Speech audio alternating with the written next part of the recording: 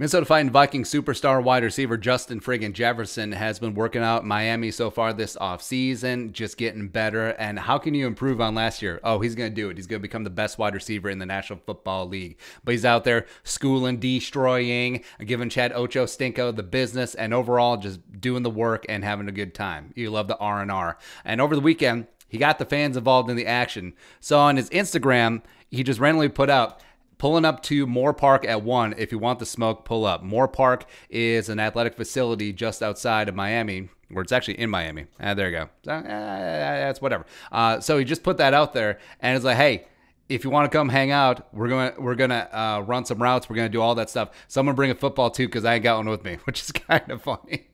Which is really hilarious. And a bunch of fans did show up. A bunch of kids especially. I'm showing up. So he hung out, threw the ball around, hit the gritty.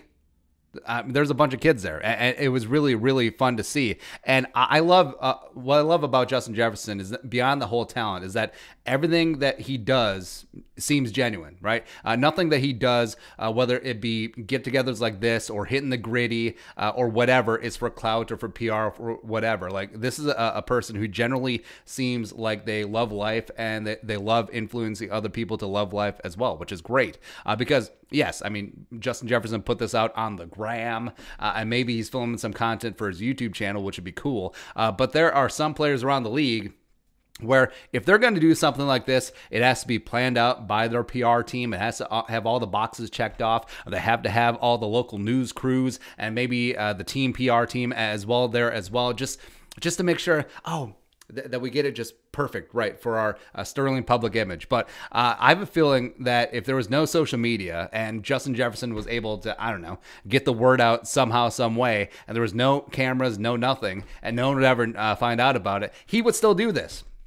Like, he was still like, if he was walking around or driving around and he saw a bunch of kids at a park just tossing the ball around, he would stop. He would stop and be like, "Hey, I'm Justin Jefferson. What up? You want to hang out? Awesome." And this could be some of the influence from his friendship with Ochocinco, because Chad, back in the day, would do random stuff like this all the time. Like, he would put on social media, "Hey, show up at this McDonald's at noon," and then he would show up and then buy the whole place lunch and then sign autographs. It'd be great. And for all the bad stories about athletes, I mean, stuff like this is so damn refreshing and needs more love and attention. I mean, because these kids will remember this forever. Like, hey, I was there at Justin Jefferson. I beat him on a bang 8 route, and then I did the gritty right in his face, or something akin to that. And them being on the field with Justin Jefferson, him posting my Instagram story on his Instagram story. This is big. This is big for those kids, and it's all organic. It's not something that's been PR scrubbed. It's not hermetically sealed team event, even though those are cool as well. Like, this is the real. Like, this is as simple as it gets. Showing up to a football field, got a ball, and hanging out with a professional damn athlete, one of the best young stars in the game. And yeah, just love this kid. I love Justin friggin' Jefferson. He just gets it. He gets it. There you go. But your thoughts, Justin Jefferson hanging out with young fans over the weekend, let us know in the comment section below. Subscribe for daily Vikings takes. Want to support that work, post on the Venmo. But until next time, Skol, production value.